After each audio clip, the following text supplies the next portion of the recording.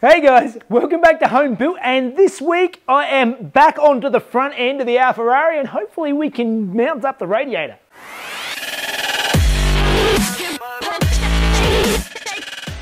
Alright guys, today we're getting back in and trying to fabricate up some mounts for the radiator, see how we go, sort of making up the bottom end of this, this lower rail underneath behind here. Before I get into it, I just want to cover a couple of the things that keep coming up in the questions. I have mentioned it before, but I'll mention it again for those who obviously didn't get it the first time and the second time. I can't easily make this front end removable. I know lots of people were asking that. On the Alfa 105s, this front guard and this front panel, this is whole front nose cone is all welded together, one piece onto the body. To make this front end removable would mean I'd basically have to remove these guards, remove this nose cone, make a frame to hold it, and then reinforce the shell underneath, because a lot of the structure is the fact that it is all welded together. It would be an absolute nightmare. It'd work probably if I had all carbon fibre or fiberglass parts at the front, but that's expensive and nothing I've seen in that sort of stuff fits very well at the moment.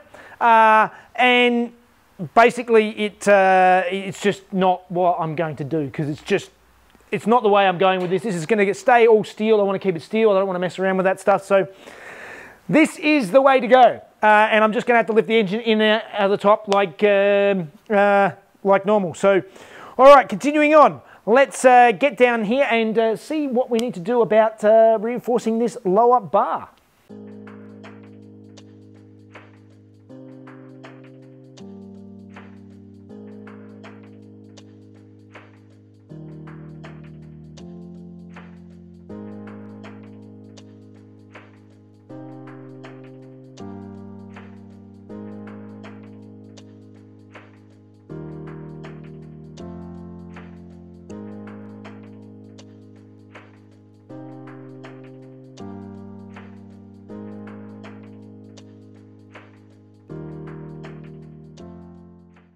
Alright, so you might have seen then that I actually cut out this corner of this piece, because I was standing back and looking at my my layout. My top bar here is actually quite level. It's nice and even. Again, I'm working off of my floor, which is even on both sides of the car, within about 1 millimetre, and this is within 1 millimetre, so I'm using the floor as my level. It's not 100% perfect, but it's pretty close. This is nice and even.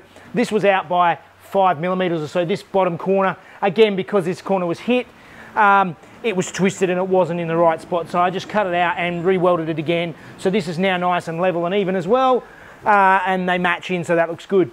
My next step is to actually mount in this lower section. Now, I believe the sway bar mounts into this, and there are captive nuts in here. They're not central at the moment, and what I'm thinking is I'm going to use this piece, like I mentioned in the past, because standard this is just 2 bits of sheet metal that just fold together and just spot weld together.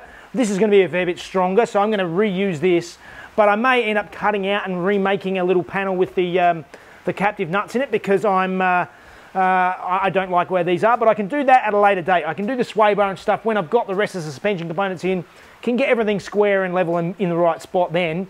For now, I just need to line this up. But putting this in is important to get it in the right spot to match up with the lower lip of the front bar, because basically when this panel goes in there, I'm going to have to make a sheet that comes down and across, and that spot welds along to this bottom edge here. So I'll show you a bit more detail when we get closer to that, but that is that's the next part, is sort of getting the right height for this piece so that it all lines up, and then the front bar can go on and be nice and square and straight and even.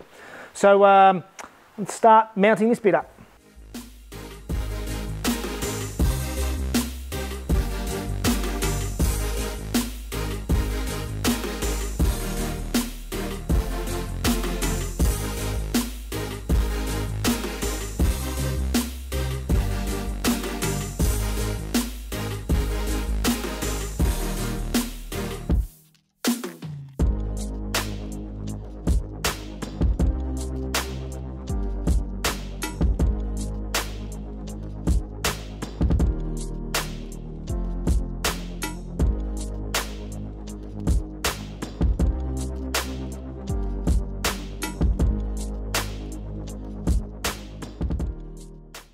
All right, so I've tidied everything up now and got this this lower square tubing piece in here loosely where I wanted it, and I made up this connection piece. So basically what this is just a strip of sheet steel that I've made up that I'm going to actually weld onto here, something like this, because this lower edge will actually weld onto the bottom of the nose cone. So that's the way I'm going to sort of lay it all out. So now it's time to make sure this is perfectly even, weld this lower bar in, and then I'll show you how I'm going to try and get it all lined up and get it on the car.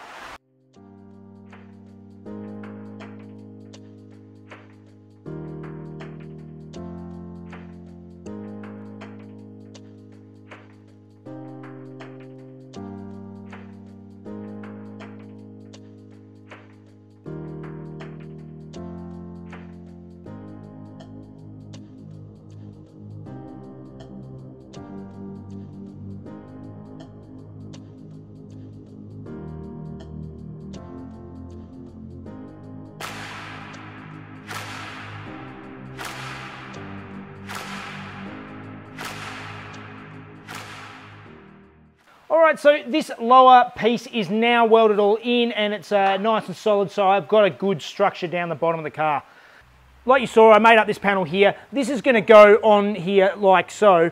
The way I'm going to line it all up is I'm going to get the nose cone back on the car, sit this in place, clamp it with some vice grips onto the lower lip of the nose cone, and then I can tack weld this on, undo the clamps, can take the nose cone off, and this can then be welded up when I'm ready to fit the nose cone permanently. But it'll be there in place, ready to go, so I can move forward on other things like radiator mounts.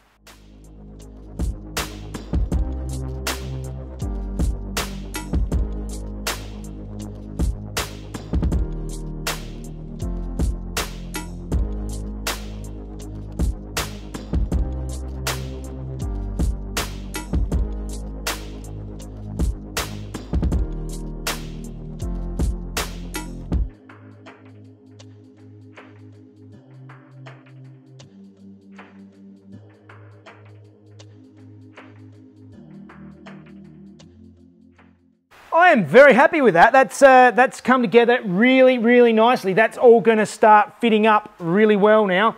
Not entirely finished down there, but at least I've got the main structure in there to actually line up this whole front end, which is great.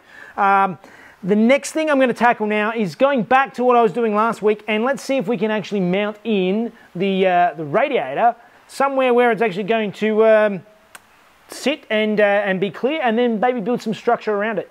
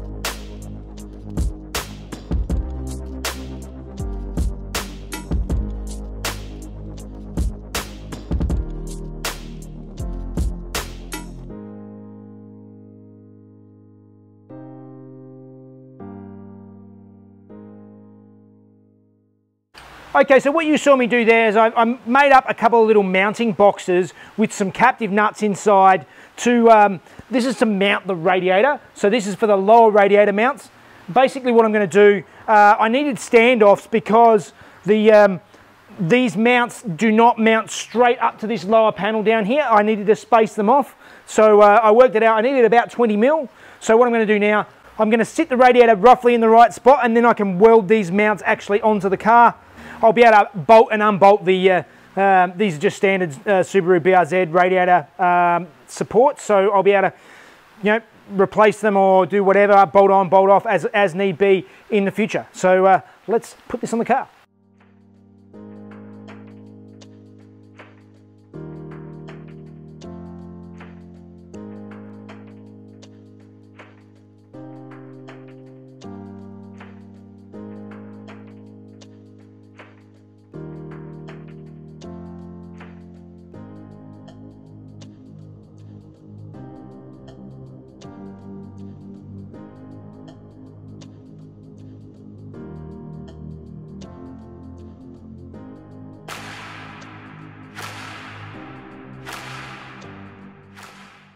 All right, so that has turned out really nice.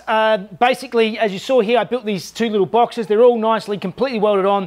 They are really, really solid now. They're going to make fantastic little mounts for the radiator bracket. So the radiator can just go on straight onto these, nice and neat and tidy, with the perfect standoff distance. One of the issues I have is obviously you probably can't put the top on properly until the whole front is welded on. But at least the bottom part is done, which means I can sort of move forward in buttoning up and closing up the front end of this car, because until then there was nothing I could do. So I'll bolt these on now and we'll have a look at where we move from here, because I really don't know at this stage.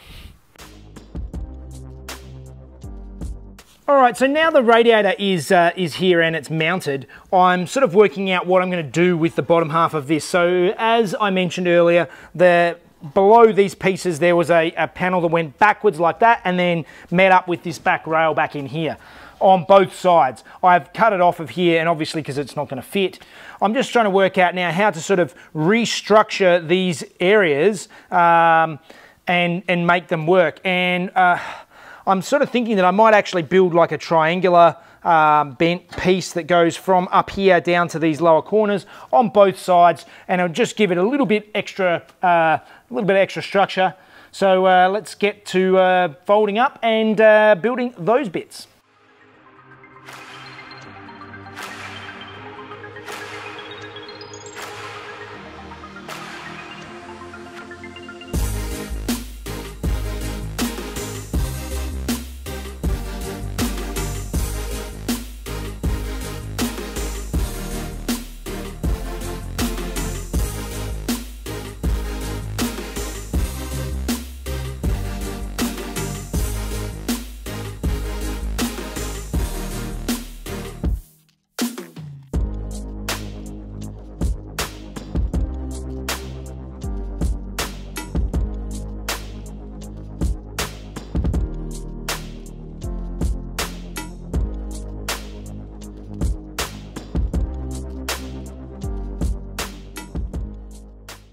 All right, that's much stronger. I know they're not symmetrical, but they weren't symmetrical in the first place, so I'm not overly concerned about it. They're not going to be seen from the front or anything anyway. It'll have the radiator in it from blocking it from the engine bay, so it's just more about giving it a little bit more structure so that it's not just this flimsy piece flopping in the wind. So I'm happy with that.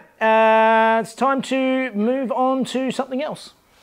Okay, so the front of this is starting to look really nice and neat and tidy, and basically the under the skin stuff is pretty close to done. This is all pretty much what I need now, so before I can actually mount the front nose cone on properly.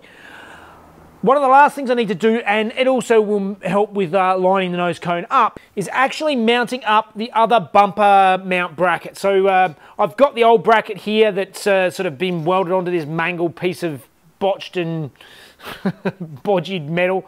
But the bumper bracket itself, they're quite a robust, solid piece, so I can cut this out and reuse this piece. And I'm going to go off of the one that I've got on the driver's side already, that's already in the right spot. So I'm going to measure from that to work out where this one needs to go. So then I can get it all lined up and get the bumper and the nose cone on in the exact right spot. So all right, let's start trimming this up and measuring and mounting.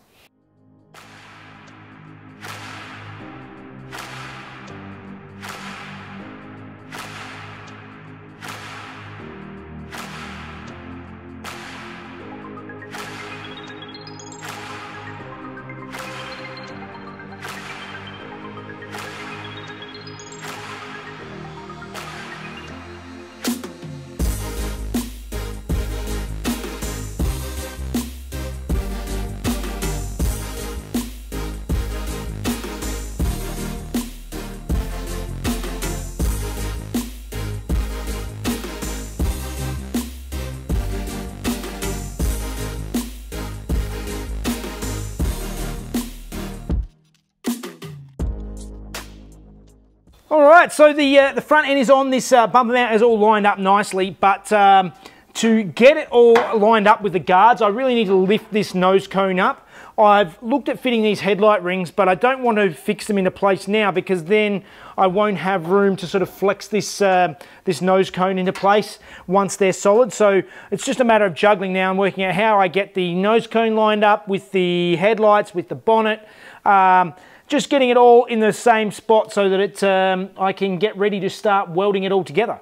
So yeah, I'm going to have a bit of a think about that, and I think that's probably a good place to leave it. So I think that means it's time for Fun Facts with Mrs. Jeff.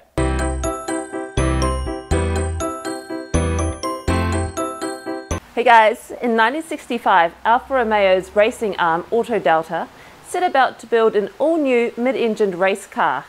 This was to replace the highly successful TZs and TZ2s. The Tipo 33 prototype was first revealed in 1967 with Auto Delta's new 2-litre V8. It had twin cam and twin spark heads, and it made 270 horsepower at 9,600 RPM. It's featured a simple large diameter tube frame made of 3 tubes in a long H shape with more conventional cross members at each end. These cars are known for their large central air scoop or periscope, and as such got the nickname Periscopica. It made a victorious debut at the Fleuron Hill Climb in Belgium, but failed to impress in other international events and gained a reputation as being fragile and unreliable. In total, only 5 or 6 of these Periscopicas were ever built. All right, I'm really happy with the progress this week. I am actually thinking that next week I should even be able to hopefully weld on the whole nose cone of the car and actually have the whole front end buttoned up. That would be amazing. Amazing. Fingers crossed. Please like and subscribe if you haven't done so already, and there's Patreon, Facebook, Instagram, you know how it works. You know the drill. Alright guys. Alright guys. Thanks. See you next week. With Auto Delta's, it featured a large simple diameter tube frame. What's a simple diameter?